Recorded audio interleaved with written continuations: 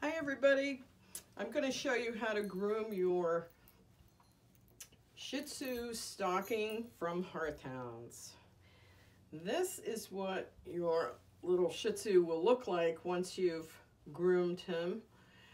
I personally like to do the little rooster head on them, but you can groom it however you like. Your stocking will arrive in this poly bag.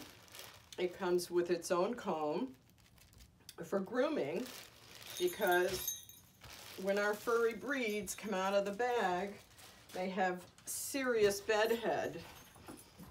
But all you have to do is give it a little comb.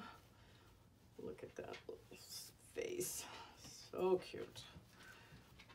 Okay. Comb the ear straight down and then pull it on an angle to get your little puppy cut ear there. Okay.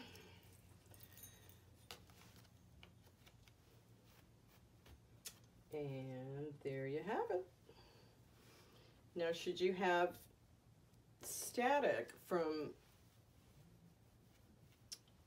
your stocking coming out of the bag, all you have to do is a quick spritz of water and then give it a quick comb and you will be all set.